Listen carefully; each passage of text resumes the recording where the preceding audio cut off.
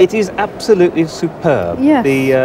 The quality of the original piece of furniture is outstanding, and the condition that it survived in, as I say, is also outstanding. And I just would love to know where this has been all its life to have survived like this.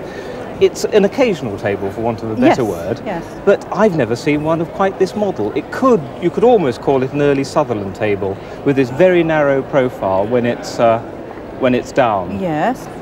I mentioned the quality, and immediately you can see that the top is veneered in segments of this wonderful flame-figured mahogany. You can see precisely why it's called a flame figure as soon as you look at it. But the stunning thing to me, if we could just turn it over, just lay it on its back, I've got the back leaf, is that the back of the leaves is also veneered in exactly the same way. It's not quite such good veneer. No. It's not quite the colour and flame figuring of the top surface, but it's very, very good. Still see the sections. Oh yes, you can still see the segments of the way it's veneered, and you can still see that in places they have chosen quite a good flame figure. And on a lesser quality table, that would have been quite good enough for the top. If we could have it back on its feet and open it up, you can see it's supported on these beautifully shaped gates, one on each side. I think yours is that side. That's right. And it comes back, and they are stopped by lovely shaped blocks with a little stop. Yes. So you can't take it too far. And when it's out, it's quite an outstanding table. Why I think it's very, very early Victorian, if not almost late Georgian or William IV, are the details. This gadrooning here is still very fine. It's not fat, heavy Victorian gadrooning.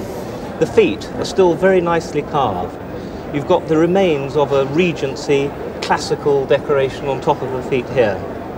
And all in all, I'm sure that it must be between 1830 and 1840. An outstanding piece of furniture. It's looking well for its age. It's looking very, very well for its age. This, by the way, is called a rule joint.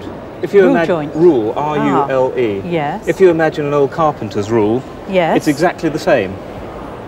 I've never seen a piece of furniture quite like this. I've seen plenty of good quality Victorian and earlier furniture, but never anything of quite this form or of quite this quality. And my guess is that in a sale, it's going to make, oh crumbs, £2,000, possibly more. I think I better insure it. I think you better if you haven't. I have always suspected that she was Queen Anne, and so my father told me she always was suspended from the same place on the wall, and latterly she's hung from a picture hook in our house. Well, she is indeed Queen Anne, and this is a very important, in ceramic terms, portrait of her. There exists another one which appeared at auction in London last year, which has a plain border and is in fact dated 1704. So we can assume that this one probably comes from the same year.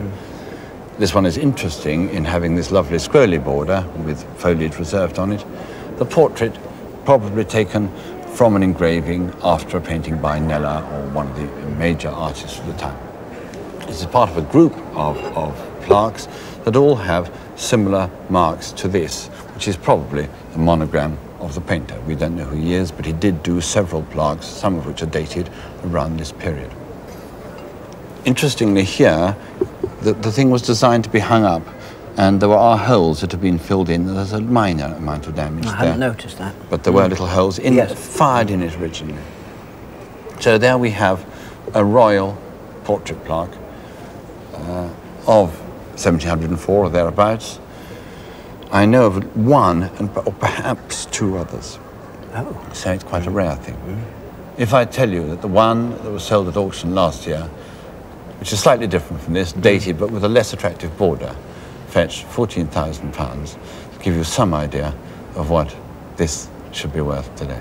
Well, all I can say is that I'm very relieved that we had such a strong nail in the wall.